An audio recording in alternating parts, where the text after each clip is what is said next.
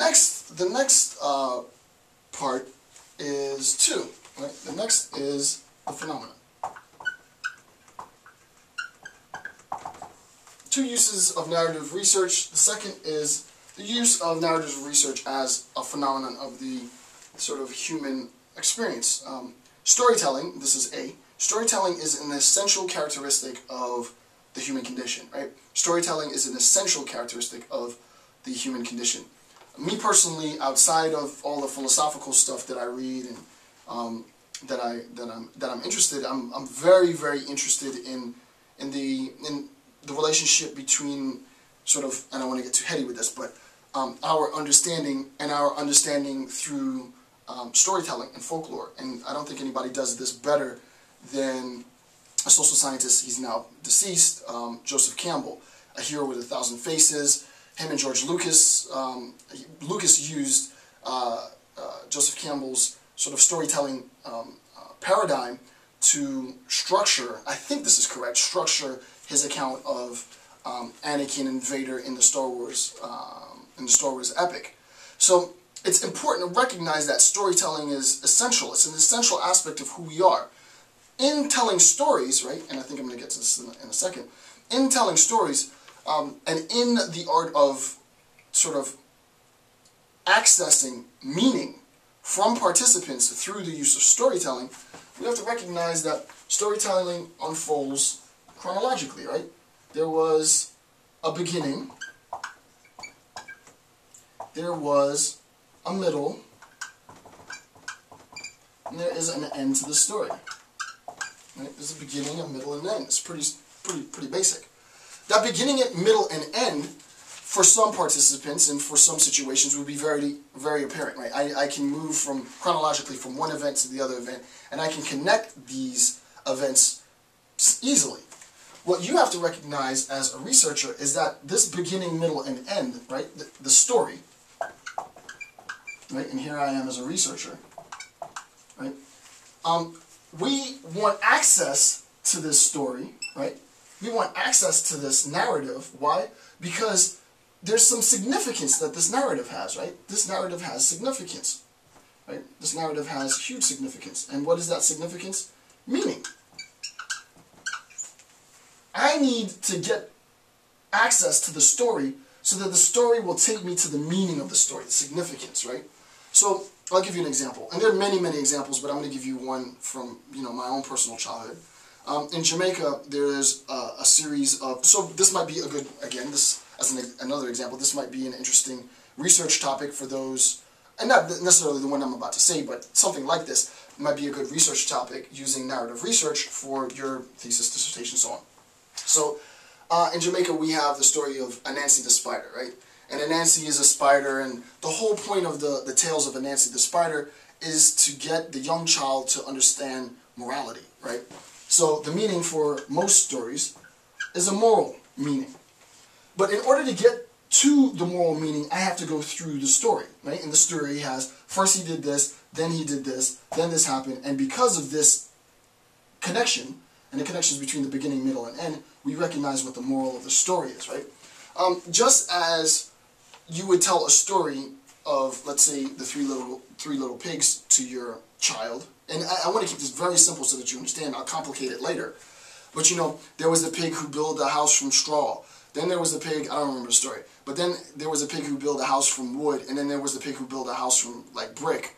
The whole moral of that story, in giving various examples, is to tell your child that there is an ethic to hard work and to not doing things, not attempting to cut corners. The story is a means, a conduit for accessing meaning. Similarly, in narrative research, the moral, quote-unquote, to the story, the meaning of the story, might not readily be apparent to the participant, him or herself. The participant, as I said before, might not recognize the significance of his or her own life story.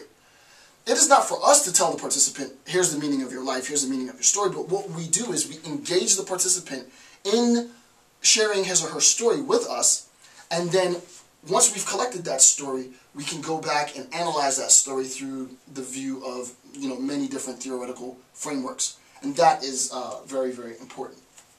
Okay, so The first thing that we recognize is that we need to access this meaning that I was talking about. And I talked about the meaning. The meaning is going to be implicit, right? It's implicit. It's not going to be something explicit. For some stories, it might be explicit, but primarily the meaning, the significance, the whole drive of this is what's driving the research, right? My research agenda using narrative research model is to eventually arrive at a sense of meaning where what was disclosed to me by participants can be shared with the world and so on and so forth. Okay. The next thing that we recognize is that part of the storytelling, part of sharing the story with the researcher might be to convey tradition. Part of the story might be to convey tradition.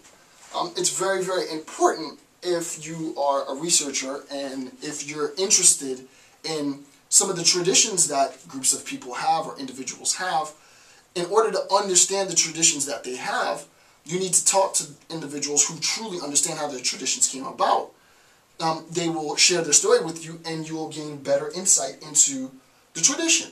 And there's many, many traditions that you can choose from, right? There's many traditions. Some families celebrate regular traditions in the States. So, for example, New Year's Day, Christmas Day, Thanksgiving Day, and on and on and on. But as you all know, America is essentially, they say it's a melting pot, but it's a very, very diverse population. And there are many, many people within the United States of America that have traditions that other Americans might not know about, right? And it's accessing, to have a better understanding of the American tradition as such, we really need to engage Americans about the various ways and the various traditions that they have. And the way that we access this is through telling stories.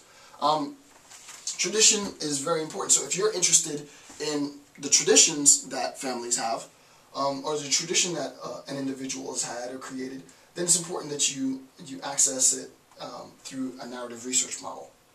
Morals is the next, and we talked about that. Obviously, the whole point of telling stories is to convey morals, and I gave you examples of that. And then number 4, and again, I'm not suggesting that this is in any sense exhaustive. There's many, many more uses for narrative research. I'm just giving a few examples. The next is cultural.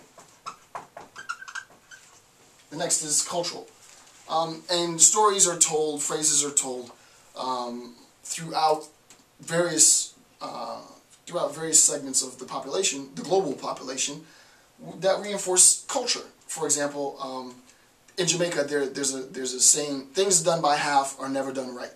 Right? I remember my mom told me that religiously my whole childhood. You know, if I'm cleaning the kitchen or something, and I forgot to do one corner of the kitchen, Jason, you know, things done by half are never done right. And I'm like, okay, things done, okay.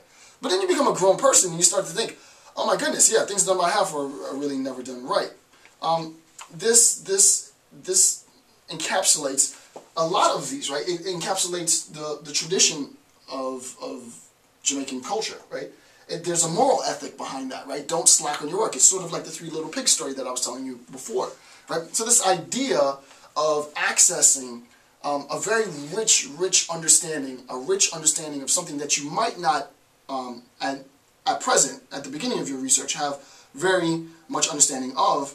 It's great to use a narrative research model to be able to access that, because in accessing the meaning, the significance of the story that you were told in your interviews, you're going to uncover a lot of this. You're going to uncover tradition. You're going to uncover morals. You're going to uncover culture. You're going to uncover meaning. Right? All of these and many, many more things will be uncovered. It's between your committee members, your professors, to help shape your research such that your research and the questions that you're asking elicit something and responses, data that will give you this very, very rich response which you can mine your information from. Okay.